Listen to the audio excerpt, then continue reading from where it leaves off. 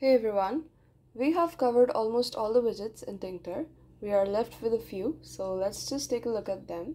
We will discuss the scale, scrollbar, listbox, and spinbox.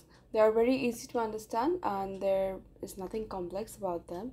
So I'll just get all these widgets on the same screen and let's start writing the code. I'll write from Tkinter import star. You don't need to import any separate module for these. Then I'll have my screen, I'll write win equals tk, and then I'll give in a title, I'll write win.title, and let the title be scroll. So I'll add my first widget, I'll give the name scale, have the variable scale, equals scale, that's my widget. So it is like a slider that lets you pick a value and it has two methods, get and set. So let's just give the options for this. Where do I want the scale? I want it on my window. So I'll write win. And you have this from and to specify the range of the slider. So I'll write from equals 0 to 100. Okay. I'll give in a background, I'll give it to be light yellow, then a foreground, let it be black. You can give an orientation for vertical and horizontal, so I'll give an orient equals horizontal.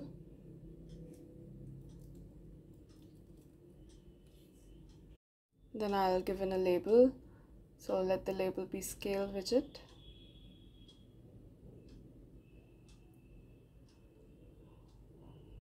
There are many more options like the rough color, the slider relief, the kind of slider you want. You can give it a command, you can have a font description, you can have resolution, you have slider length, you can specify the length of the slider, then you can specify the state of it, you can have the cursor, then the border, etc. So we have given enough options and let's pack this widget. I'll write scale.pack. Cool. Now I'll go to the spinbox. I'll write spinbox equals spinbox, and for the arguments I'll give master equals win. Again we have from and to, so from 0 to 10. You can also give in a negative number for from. You can start from a negative number, you can go to a negative number, but there should be a difference, there should be a positive difference between them. So you can give in accordingly the range, but we'll do it from 0. And then I'll give in a background color, I'll write PG equals light gray, FG equals orange, and let me give in a font. I'll give the font to be Arial 12 italic. It's just a number, you can even not give in the font. For spinbox too, we have a lot of options. Some are same as the scale widget, but there are some things that are different. So you have button up relief and button down relief. Then you have this increment parameter, it can be a float. Then you have this X scroll command option. So you can give in a command that you want to take place when you scroll through the values. That is when you increment or decrement the numbers in the spinbox. And I'm done with the widget. So I'll pack this, I'll write spinbox.pack. Then I'll go on to the scroll bar. I'll write scroll bar equals scroll bar. So for argument I have win as master. So let's just keep the scroll bar simple.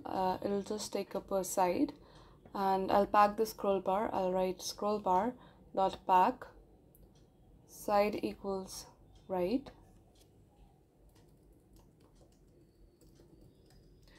fill equals y. So I'll pack this at the right side of the screen, and I want to fill the y-axis completely with the scroll bar.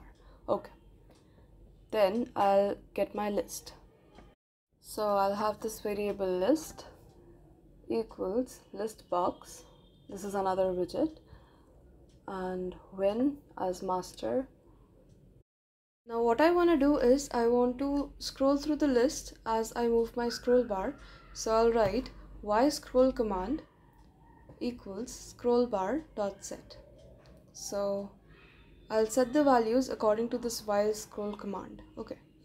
Now I'll also give it a font. I'll give it to be Georgia 20.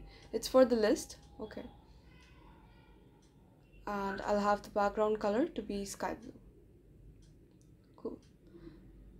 Now there are many methods associated with the list box widget. To insert the values in a list box, we would use the insert method. So what I'll do is I'll write for I in range 51. I'll just make a list with 51 lines, and I'll write list.insert end. So I need to give in the index, and end would represent the point immediately after the last character entered by the user. So end for the index, and for the element I'll write string I plus dot. We are checking the list and scroll bar together. Okay. Now outside the for loop, I'll pack this widget. I'll write list.pack, side equals right, fill equals y, expand equals true. Okay, so that'll give me a good format. Now I want to configure the scroll bar again because I want to add the list to it. Okay, so I'll write scrollbar.config. We have already discussed the use of config. Config is basically for overloading, and I'll write in the argument command equals list.yView. Okay, so this tells the scroll bar that whenever the scroll bar is scrolled through, the list should also move along the y view, okay, the y-axis. Now I can call the main loop. I'll write win.main loop, and let's just run this and check out all our widgets if they're working together and working properly as we have arranged them. So I have my scale widget, and you can see how this bar moves and gives us values. Then you have your spin box.